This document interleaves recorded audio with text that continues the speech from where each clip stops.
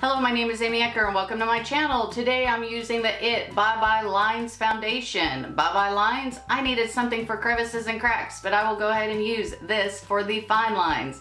Actually, this, all joking aside, the Bye Bye foundation is setting up nice in the skin. I used some setting powder from Studio Makeup and then went ahead and applied I used a primer and a setting spray. So this is kind of what I use to set up my face. Again, all the makeup went on fine with it. As far as am I noticing a difference in my fine lines? Not really. Do I like the color? Yes, I do. I think the color is very pretty. The color is actually in light, and we're gonna see how this holds up through the rest of the day. So keep your fingers crossed that we have a good foundation. If you wanna see how this foundation goes, you're in the right spot, so stay tuned. I'm going to use the IT Bye Bye Lines foundation. So we're going to see how that goes.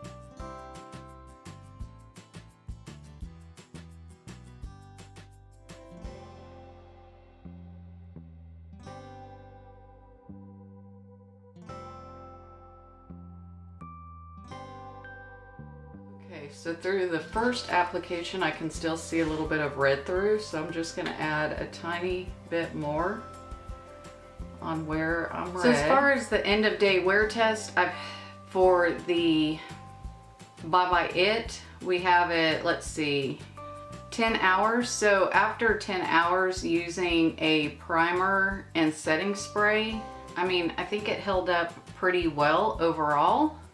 I am missing my chin because I did rest my hand on my chin. My allergies are kicking in, so you can see kind of where my eyes have watered more on that side, which that's new. But as far as breaking up goes, it's not bad for 10 hours, and I didn't touch up. So we're gonna scoot that back out. So now that we've scooted back out, I think Bye Bye IT foundation did okay as far as it goes. A little bit of breaking up. You can kind of see my red of my nose through it.